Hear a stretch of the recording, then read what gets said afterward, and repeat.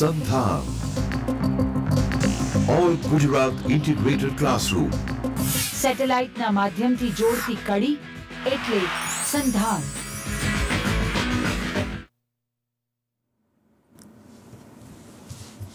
Hello friends, today I am going to discuss one of the most influential texts of early 19th century, or let me say early 18th century, because the poem was written in 1798.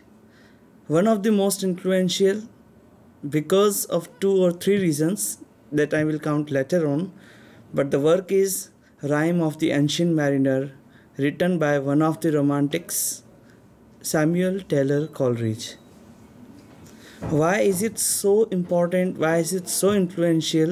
There were 2 or 3 reasons. First of all, the poem was written in 1798. It was the period when French Revolution had already taken place. Neoclassicism was gradually collapsing, and at this stage, transitional poets had already marked their presence very potently and very impressively. During this period, Rime of Ancient Mariner was written. So before I start with the introduction of the poem, let us have some facts about this poem. Yeah, so the poem was first published in 1798 in a volume that was called Lyrical Ballads. Coleridge had written this poem, and it is assumed, or some critics believe, that this poem was very much inspired by 2 works which Coleridge was somehow referring to during his period. So the one work was Second Voyage of Exploration, that was written in 1772 to 75 by James Cook, and A Voyage Round the World by Way of the Great South Sea, 1726, by Captain George Shelwarsky.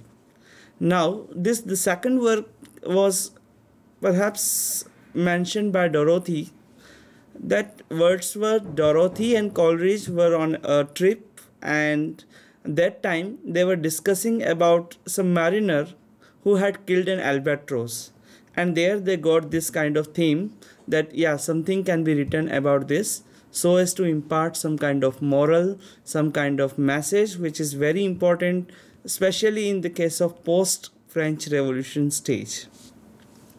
Before we proceed with the book, let us have some facts about lyrical ballads in which this particular poem was published, because it is very important to mention the lyrical ballads and its relation with the poem itself. So, lyrical ballad was a joint venture of Coleridge and Wordsworth.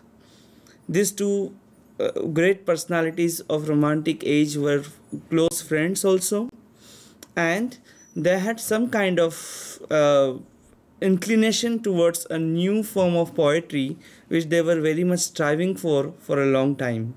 So this can be marked as the beginning of a new era, as I will mention later on. There was something strange about the title. First of all, Lyrical Ballads. It was so controversial because of its paradoxical nature. The critics believe, how is it possible that a ballad can be lyrical? Because lyric has a different characteristic and ballad has a different characteristic. Ballad is something when you have, it refers to a kind of traditional, not only traditionalism, but about something which is related to the past, to the medieval age. It has a very separate structure. It is sung with the instrument like lyre, etc. While lyric, on the other hand, used to be a very small poem with a single theme, very soft theme, completely opposite to that of the structure of ballad. So when the title was kept like lyrical ballad, it definitely stirred the controversies in the time of England, and that was the reason that lyrical ballads got at once a hype in that particular literary arena.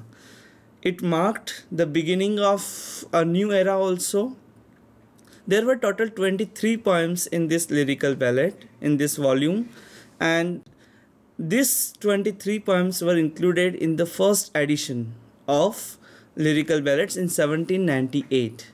So 4 poems out of these 23 were contributed by Coleridge, and of course one of the most important poems was the Rime of Ancient Mariner. Not only this, but also as soon as this particular lyrical ballad was published, it marked the beginning of a new movement. So far, we had a long era of neoclassicists, including Alexander Pope and other representatives. Now it was time to mark a complete breakup from its previous era. In fact, it was a reaction to the previous era, so-called pseudo-classicism, and marked a new beginning, a new era that was called Romantic Age. Of course, Romantic Age is considered, or the beginning of the Romantic Age is considered with the publication of lyrical ballads. So from this point of view also we can understand the importance of this volume and the other poems which were included in lyrical ballads. When lyrical ballad was written, Wordsworth and Coleridge had certain philosophy which they wanted to propagate in this work. So Coleridge in his work Biographia Literaria mentioned in a very depth analysis, he stated why actually this lyrical ballads was written. Earlier it was mentioned by Wordsworth also, and later on it was clarified by Coleridge in his Biographia Literaria.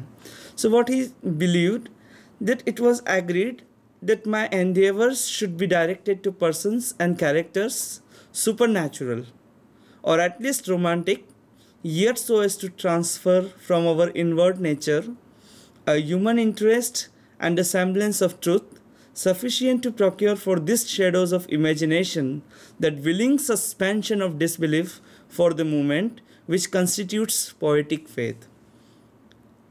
Coleridge brought the concept of willing suspension of disbelief.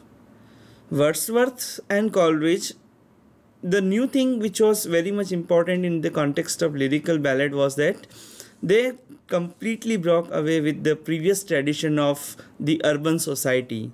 They were looking forward to having some kind of harmony with nature, harmony with the human beings rather than the urban society. As Pope earlier stated in his essay on men, presume not God to scan, the proper study of mankind is man. So here it is very important what Coleridge was thinking in this context. He said that both Wordsworth and Coleridge had some kind of philosophy about this. Coleridge was saying that let me pick some supernatural things and transform them so as to seem in a natural manner. And therefore he was attracted more towards supernatural things. Supernatural things can bring willing suspension of disbelief because the way the incidents were going to be represented or projected, they allowed readers to think in a kind of non-scientific manner, in a kind of belief tradition. Even because they don't believe that something supernatural does exist, they had some kind of premonition that let us accept for a while because this is a taste of poetry, and it continued the tradition of poetic faith. In that manner, Coleridge's contribution was very significant. Then he says, Mr. Wordsworth, on the other hand, was to propose to himself as his object to give the charm of novelty to things of every day and to excite a feeling analogous to the supernatural by awakening the mind's attention from the lethargy of custom and directing it to the loveliness and the wonders of the world before us. So what he wanted to say was that he wanted to pick some natural things from the nature and then transform it into supernatural way, so that there could be a proper relationship between nature and culture. Also, the the Coleridge belief can be sustained and a new tradition can be maintained in this entire process. So Wordsworth and Coleridge were basically contributing to establish a new era, new movement and new philosophy of writing poetry, whereas Wordsworth was thinking that let's have the theme of poetry from common men in the common language, simple language, while Coleridge had a very different kind of attitude. He wanted to show something supernatural so as to flow the tradition of willing suspension of disbelief. Such was the background of lyrical ballads, and with this objective these 23 poems were contributed, and one of the poems of this 23 was the Rime of the Ancient Mariner. Yeah, there was some suggestion from Wordsworth also about the structure of the poem, but it was totally Coleridge's own poem. One more fact about this poem which I would like to bring to your notice is Coleridge had written three very representative romantic poems which are considered the most powerful.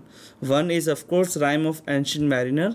The other two are Christabel and Frost at Midnight. Frost at Midnight has a different theme, but when it comes to Christabel as well as Kubla Khan, they belong to the same tradition of willing suspension of disbelief kind of tradition. So Christabel and Kubla Khan are considered incomplete poems. Even though they are supremely good, they have the best of the structure, they have the best theme also, but they were not considered to be complete poems. While Rime of the Ancient Mariner is the only major work which is complete in its own, and therefore this poem has lots of angles which can be analyzed to see Coleridge's view of life. Now when we come to this poem Rime of Ancient Mariner, even before we begin with the analysis of the poem, let us have the setting of this poem, how this poem starts, what is the background of the poem, and how it contributes to the entire development of the text. So as soon as the poem begins, it has a very typical ballad tradition which is followed by this poem also. As this poem is in the form of traditional ballad, it opens abruptly without any systematic introduction. It has something to show, and the poem begins with, "It is an ancient mariner, and he stoppeth one of three. By thy long grey beard and glittering eye, now wherefore stoppest thou me?" This is how the poem begins. Now, two things are very, very important in this context. One is the word, the adjective, that is ancient. When we use this ancient in the routine manner, it belongs to the oldest time, which is no more into existence, which is no more into vogue, and therefore you call it ancient. So the mariner who is standing before the guests is living, of course. He is a human being who is existing on the earth, and yet he is announced as ancient. So that is the first thing about this poem. When it begins, the ancient word is very, very mysterious. And he stoppeth one of three. And who are those three people? This question at once arises in our mind. Maybe some later on the context is given that yes, these are three wedding guests who are going to attend one function, and he stoppeth not all three but one of those three persons. The reason can be anything why one person is stopped out of three, why one person is selected, but that is a matter of discussion. We will go into detail later on. The another important fact about this line is thy long grey beard and glittering eye, now wherefore stoppest thou me? So now the angle changes and the perspective is delivered from the guest's point of view, who observes the ancient mariner as grey beard and glittering eye. If you can see the image here, it says it all, the grey beard and the glittering eye. This grey beard is fine because he's an old man, but glittering eye has some kind of mysterious involvement in this, which is necessary to be seen. Wedding guest thinks that this man can be a ghost, can be a supernatural agency, can be something which does not belong to this world, and still it is there. So this is how the poem begins, in the most abrupt and mysterious manner, and that is the beauty of the poem on the other hand. Now, another important thing, the description of Ancient Mariner continues. It says, he holds him with his skinny hand. Now, the third, you see the description level. In the previous slide, you have the grey beard and then glittering eye, and now there is skinny hands. So all this description suggests that this mariner is not a usual human being who can be taken for granted, who can be taken for conversation. No, he is something else. He may be the ghost, he may be something demon, or someone who is coming on the way of attending his wedding function. So with his skinny hands, instead of answering this question, he starts his tale abruptly. He says, there was a sheep, quoth he. Hold off, unhand me, grey-beard loon. So you see that this particular stanza has a lot of things involved in it. Mariner starts his tale at once without any introduction. The wedding guest is not ready to understand this. He says that you just hauled me off. I don't want to listen to your story. You just let me go.